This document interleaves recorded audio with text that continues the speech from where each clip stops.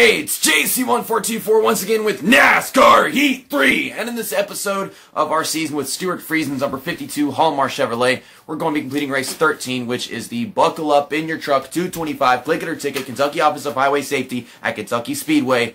That is the race name. It's the race name. It says it's the race name. There is the race name. Last episode was race 12. We went to Chicagoland for the Camping World 225, where we got our 5th win of the season, our 2nd time going back-to-back in the season as well. And that was actually pretty easy, aside from the fact that, what's his name? Christian Ookie Dookies, whatever the hell you want to call him, he ran me into the wall because he was trying to work with me, or, you know, whatever you'd call that crap. And then we've got the standings right here. We are 7 points ahead of Brett Moffitt, so he must have been doing really well because he outdid us maybe like stage points or something. Because we won, we got the most points possible in that sense, but now he's right behind us. I don't know the odds of him passing us Kentucky. I don't know how we're actually going to do. If he starts in front of us in the first stage by a good bit, then he might get more points than us there. Maybe we'll be moving our way through the field with tire wear and stuff like that. Who knows?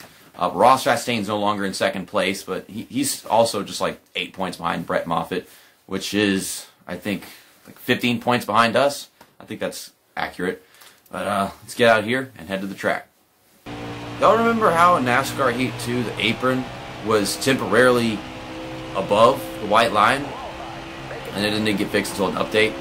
Well, in this game, and I don't know if they plan to fix this at all, the yellow line is just wherever the hell it wants to be in the front stretch. I mean, it's fine everywhere else, but after the start-finish line to turn 1, it just kind of goes wherever. And you'll notice when the AI, when you start off the race, they drive down into the apron, they just go wherever. And, oh my goodness, this truck is tight. And that ruined my qualifying lap. I'm going through the grass, and I'm going to start like shit because this truck just can't even turn. That's not what I wanted. 19th? I don't want to start 19th. I mean, I could probably start in the top 10 if that hadn't happened. And I was just talking about the track, and the track didn't like me, so it threw me into the wall because it's a little bitch. Like, well, I guess I'm the little bitch now. Where's Ben Rhodes? Matt Crafton, Brett Moffitt, that's what your name is. I don't fucking know all these damn Truck Series drivers, and I can't tell one from the other. This game's got me pissed off to the point where my brain doesn't work. It's all mush. Ross Chastain 6th. Well, Matt Crafton's actually starting 2nd, so that's cool to see. Cranfinger usually starts the best out of the drivers on that team. Where's Myatt Snyder? He usually starts like all the way in the back, 31st. Well, sometimes all the way in the back, and sometimes it's all the way in the front. This game is just all over the place on these drivers. Natalie Decker's starting 27th. Okay, we're still 19th, so no one in front of us got sent to the back. I mean, maybe 2 of them could, because that's unique and that happens every now and then, but nope, it's going to be 19th. I got it on a looser setup because I thought it would be tight at this track. It's, you know, flat and all that. But no, this truck is still pretty terrible at turning. I mean, the Truck Series, Xfinity Series, and the Cup Series is just a lack of downforce. You really get something in the trucks, but even then, like, still, like, they're so low to the ground. I think it would look weird if the trucks were actually as high off the ground as the cars were back in 2005 and 2004 or whatever.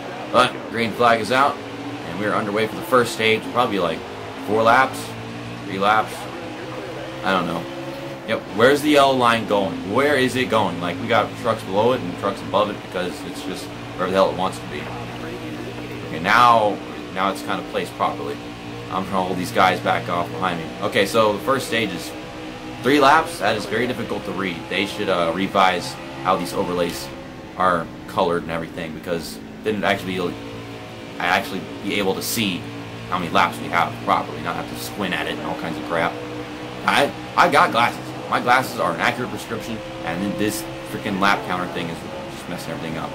That is so disorienting though. The freaking yellow line is just jumps out in the middle lane.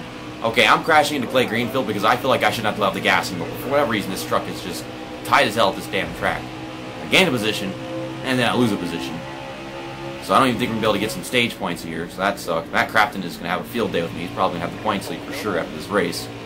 I'm trying. The driver's trying to use all the other lanes, even though that outside lane at Kentucky is not really a thing at all. Getting a run in the front stretch. I keep on using it. Here we come. So we got Ben Rhodes and with Johnny Sauter in the 13. I think that's who drives the 13. I don't know. We got both those guys running next to each other. Same damn paint scheme. what sucks is that October DLC came out, and it unfortunately did not contain the alternate paint scheme that I've been wanting for Stewart Friesen with all the puzzle pieces, the Autism Speaks paint scheme. I don't know why. Like, what's the problem? Why can't we have the paint scheme? Why is this truck so terrible at turning? Do I need to drop the wedge like immensely? Like, what are we gonna have to do? Well, I wasn't gonna get to 9th. I was in 10th, so I fell back to 11th. At least Todd Gillen didn't pass us. So we're gonna be on the inside the next restart. Right front tires at 61%. So I think they really did update something and change the possibilities of the right front ever blowing at the end of a run, because it's not really coming nearly as close as it used to. I have to look into the details of all the updates. Maybe people actually do know. They've looked into it. Harrison Burton started on the pole, and then he won the first stage. Brett Moffitt still finished 3rd place, so he's staying up there, and plus he's on the inside. He might be able to actually win the next stage. Okay, well, it just got a lot darker. It was actually a lot more sunset, lighter in the day than usual, which is cool because whenever they do start NASCAR races at nighttime, they aren't at nighttime. They're almost sunset, so that was a lot closer to it.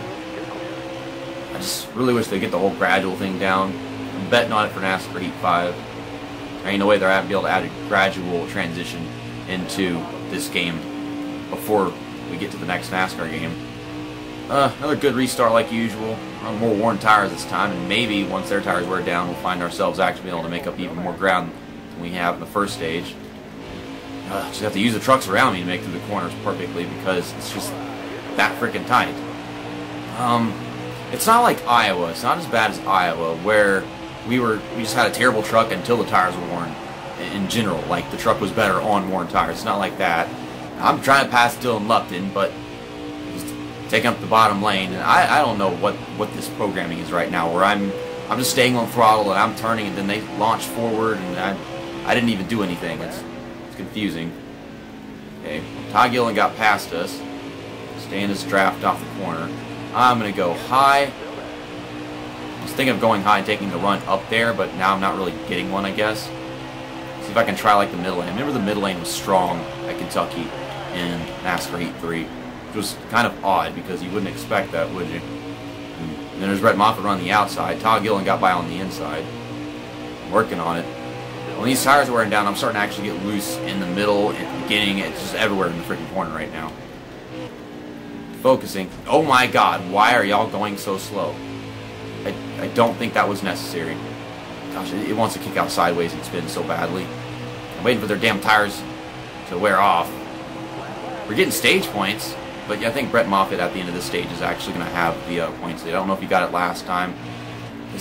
In the end, I think he got 8 stage points. I didn't get any. So yeah, he's actually already got the point lead for me, and he's going to gain more on it after this one.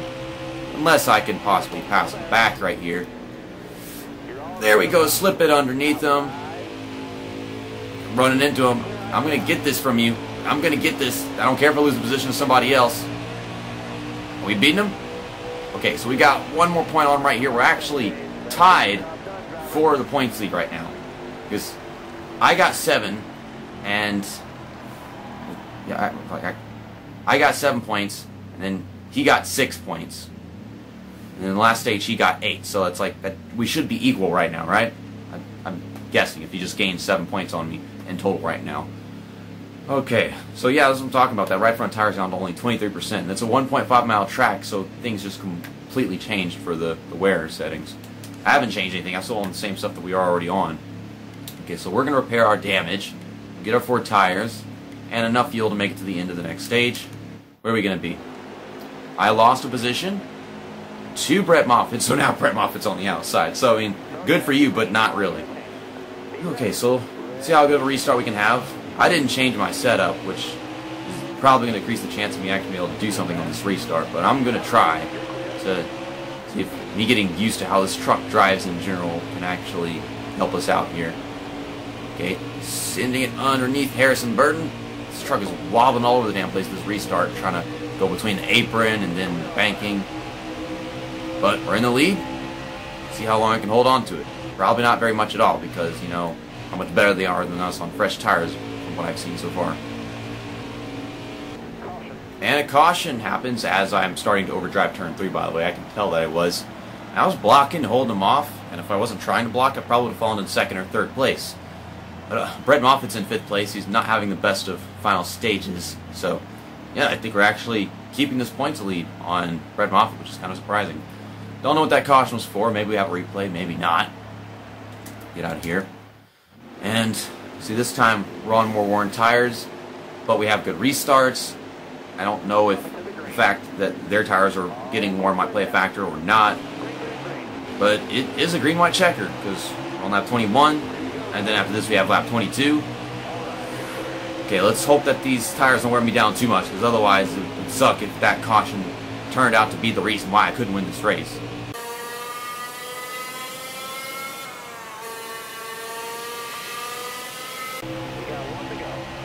We got 1 lap to go, and Harrison Burton coming up behind me, and he's getting underneath me, and dang it. Let me use some of that draft. I'm going to pull you back towards you. There's Brett Moffitt. Well, you're not passing me. You're not passing me. Okay, letting off. Yes, the caution was the reason why I couldn't win this race. I don't know if Harrison Burton or anybody would have gotten around me if that caution had come out. Because, of course, you know, your tires wear a little bit more before theirs do. I can't really be that upset, because I just won the past 2 races. But I am frustrated to see speed rating of 99. Harrison Burton was 2 wins behind us before we did this race, but he just got his 4th of the season, and now he's just 1 behind us. Brett Moffitt finishes in 3rd, so he gained 7 points in the first 2 stages, so he should be like 1 point behind us if he just finished right behind us in this race. Tyler Ankrum got another good finish. Sometimes I see him up here, and sometimes I don't. I don't know what he's doing. Like, some drivers, they're good every race, and some drivers are good in some races. It's just a big old freaking mess. And Tyler Ankrum, it's like, I don't know, 40-60 ratio or some kind of crap. Tyler Dipple 5th. Matt Crafton finished 14th. Didn't he start all the way up there in the front? And now, I don't know how he wound up back here. Ben Rhodes was running pretty well at the beginning. Ross Chastain did not get a good run at all. Finishes 11th place. He needs to be getting them top 5s. He still won a race, so there's always that. Myatt Snyder finishes 23rd, so I mean, that's okay given what he usually does and where he usually starts. Ali Decker finishes 30th. Well, my math was correct. We're just 1 point in front of Brett Moffitt, and we're now 29 points in front of Ross Chastain after that race. Austin Hill is in 4th. I haven't been paying attention to him at all. He got a playoff point, so I guess he won a stage, and I think I remember that happening. I don't know where it was, but he is 4 points in front of Harrison Burton. So I see drivers like Brett Moffitt, Ross Chastain, and Harrison Burton. I always pay attention to Matt Crafton and Grant Enfinger. And then there's Tyler Ankrum. But then there's Austin Hill. I don't pay any attention to him. And yet, he hasn't won anything or whatever, and he's just there in 4th place. So, is he making the playoff standings? Where is Austin Hill? He's in 7th. I think it's the top 8. Yeah, it's just the top 8 because I can't scroll down right now. And then Matt Crafton is barely hanging on in there. Or maybe he is, maybe he isn't, because, I mean, there's Jordan Anderson is taking up room. That's the stupid part, because it would suck if Jordan Anderson was the reason why Matt Crafton couldn't make it to the playoffs. It would be nice if Matt Crafton would win something, but I don't know if that's going to happen in the next race or win. Eldora's coming up next weekend. But next up, tomorrow we're going to Pocono for the Gander RV 150. I love me some Pocono, and this is going to be our first time racing this track in this game on the channel. Race 14. Well, we went back-to-back, and we almost got our 3rd win in a row. I don't know the odds of us winning here. Hopefully this track is still pretty damn challenging. See you next time. That's that, and episode over.